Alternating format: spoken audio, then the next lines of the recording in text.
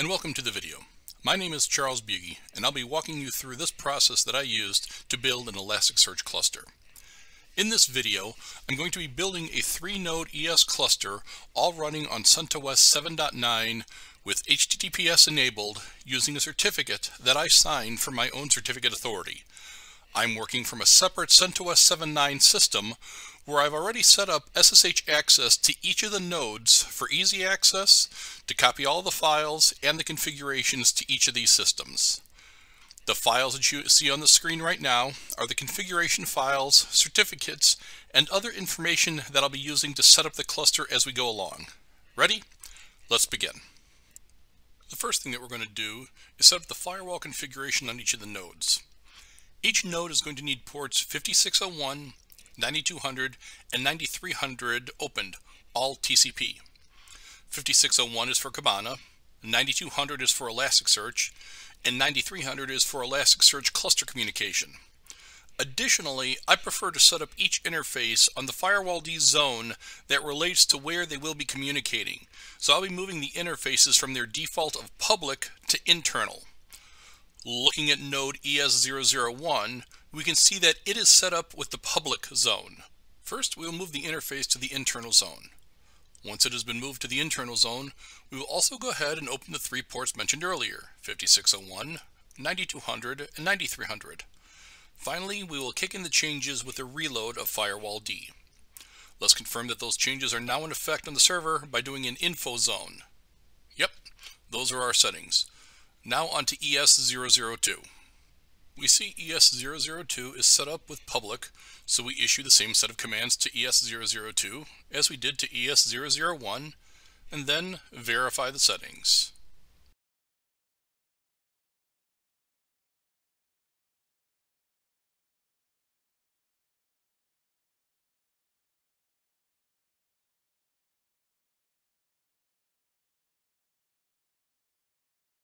Yep, all set. Lastly, we do the same thing to ES003. The interface changes, the ports are added, the reload occurs, and then we verify ES003.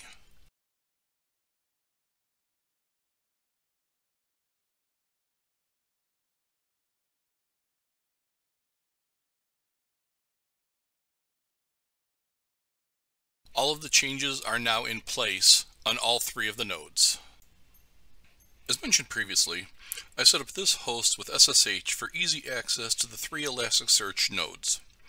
To do this, and also on all 3 of the nodes, I set up local host file entries for each of the 3 nodes as well as the fully qualified domain name, or FQDN, of the cluster itself. Here is the host file of the local system I'm working from. As you can see, ES001, 002, and 003 each have their specific IP address listed, as well as the entry for escluster.internal.theitcrowd.org. Each host of 001, 002, and 003, though, will be pointing to itself for the FQDN of ESCluster, meaning that whenever a configuration on the machine is looking for the cluster, it will look at itself for the source of that information. As I've said, I prepared the systems ahead of time, so let's look at the file es001.hosts, and we will see that ESCluster points at the .1 IP address. Looking at es002.hosts, we see that ESCluster points at .2, and then we see that es003.hosts points at .3. Displaying the host file on 001, we can see that these settings are in place. Along with 002 and 003, we can also see that the other 2 nodes are configured along the same manner. We are now ready to move on to installing Elasticsearch and Kibana onto each of the nodes in the cluster. To install Elasticsearch and Kibana, you'll need to specify the repositories that you will be installing from. In this case, I've built the necessary files ahead of time, and here they are. First, elasticsearch.repo. This file will go into /etc/yum.repos.d. Let's go ahead and secure copy it onto all 3 nodes.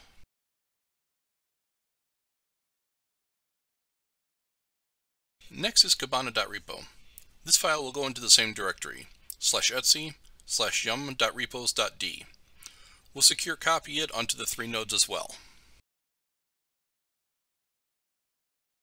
Once both .repo files are in place, we'll want to update the repository list on each of the 3 nodes. We do that by issuing the yum repo list command, which will reach out to each site for each repository on the server and update the local copy of available packages for installation. This process does happen automatically if the information in the local system is stale, that is more than 2 weeks old, but I prefer to force it each time to make sure the information is as up to date as possible. Now it is time to install Elasticsearch and Kibana onto each of the systems. Since there is no concerns about what I am installing, having already verified everything, I will be issuing the yum command with a -y parameter to install everything. This makes the installation run with no user interaction by replying yes to any prompts that occur during the installation process, accepting GPG keys, adding in any extra necessary packages, etc. We will start by installing Elasticsearch and Kibana on ES001. Here you can watch as there are only 2 packages installed onto the system. For the current version of 7.12 of Elasticsearch and Kibana, they are 311 meg and 273 meg respectively in download size, and they will take up a total of 1.2 gig once fully installed.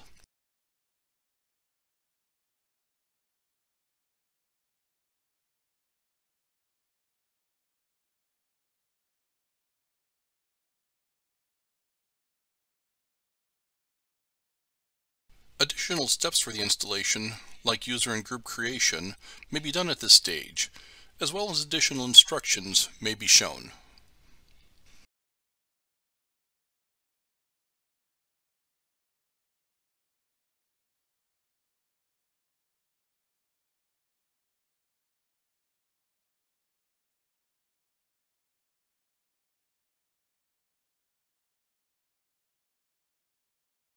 We will go ahead and speed through the installation of ES002 and ES003, as they don't show anything different from ES001.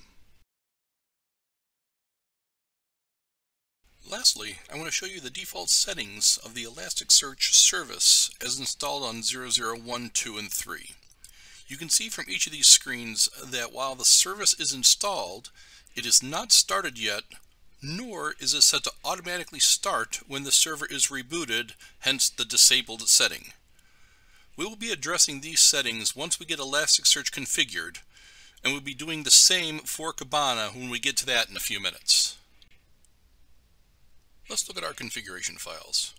For Elasticsearch, each of the servers will have a slightly different configuration file. Elasticsearch is also going to need the certificate files copied onto each node for it to use. My convention for this is to put the key files into /var/keys and then copy them from there to where I will need them for Elasticsearch.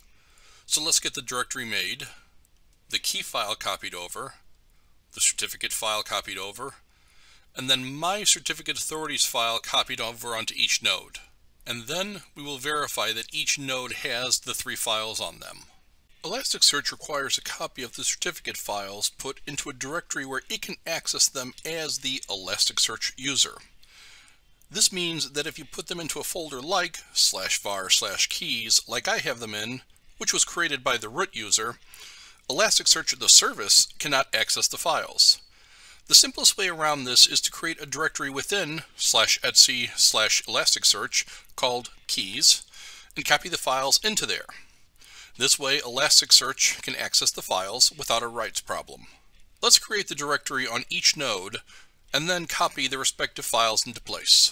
Now we will look at the default Elasticsearch configuration file. It is located at /etc/Elasticsearch/elasticsearch.yml, or YAML as it is colloquially referred to as. This configuration file has only 2 lines in it that are not commented out, and they are here: path.data and path.logs. We will be modifying the path.data parameter to add a data directory to the end of it. We will use the sed command to add the data directory to each of these parameters. After that, we'll be taking our es001.es-config file and appending it to the elasticsearch.yaml file. Here is what the file looks like.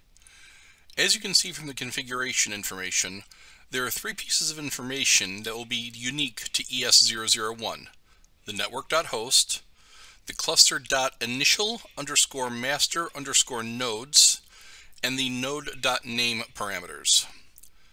The cluster.initial_master_nodes is only needed once to, well, specify the first master node in the example of my cluster environment. Looking at es002.es-config, this time you can see there are two pieces of information that are unique.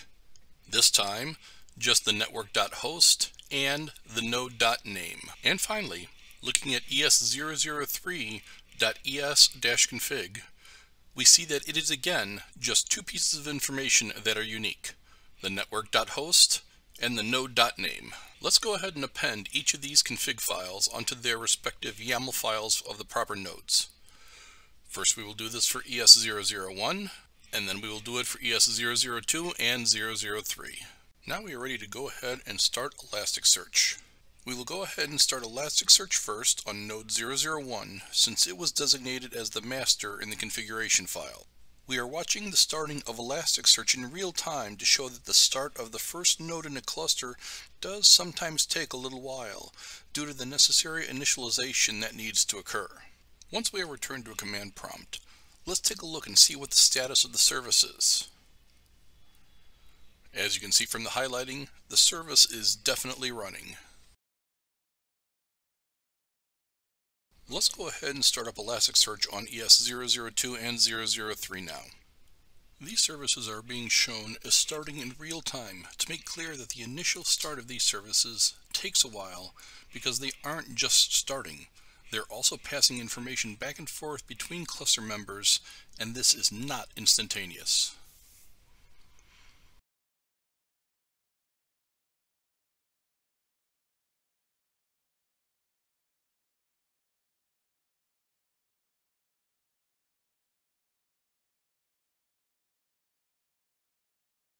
Looking at the statuses on 2 and 3, we can see that it is running on both of these, no problem.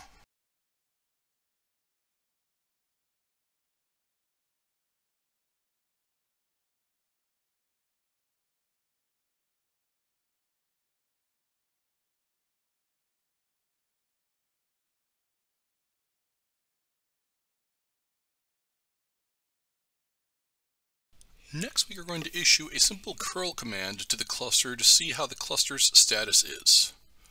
From the curl's results, you can see that the cluster status is green, meaning all is good.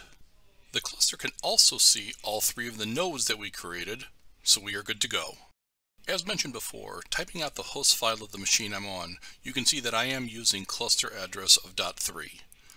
I will quickly switch my local host file and cycle through the IP addresses for .1 and .2 using the ping command to confirm the address change, and then issue the same curl command to confirm that I'm getting the same cluster results from each system.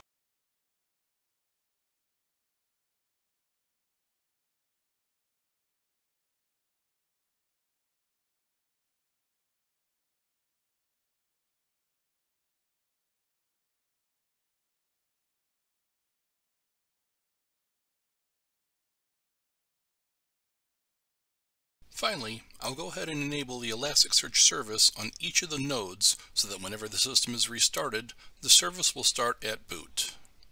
Looking at es001, we can see that the service is still running and the service is now enabled, where previously it had been disabled, so it will now start at the boot of the server. We only have one more thing to do, and that is to go ahead and get Cabana configured and running. While in most cases you don't necessarily want Kibana running on the same nodes as your Elasticsearch cluster, I did to simplify my environment here for this demonstration. Let's look at my Cabana configuration file, appropriately named Cabana.config. This file will be the same for all environments as the default configuration for Kibana, located on each of the nodes at /etc/Kibana/Kibana.yaml, has nothing set in it by default. all of the configuration in that file is commented out. Everything that we will need is in this configuration file. Since we'll be accessing the Elasticsearch cluster via its fully qualified domain name, I am not using the IP addresses of the nodes, just the FQDN. Since this is the case, the configuration file you see on the screen is the same for all nodes, and since each local host's file is pointing to itself for the FQDN, this means that Kibana will be accessing itself for all of its work distributing the load on the cluster. Let's go ahead and append the configuration file to each remote Kibana YAML file. Once this is done, we can go ahead and start Kibana on each of the 3 hosts. After starting Kibana, let's make sure that Kibana started on each of the hosts successfully, and as you can see it has, but the service itself is still disabled.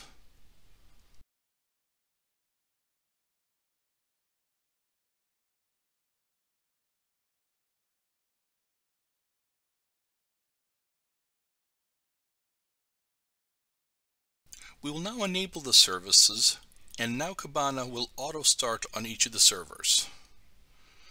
Displaying the status of the Kibana service one last time, you can see that Kibana is now enabled and ready for a server reboot.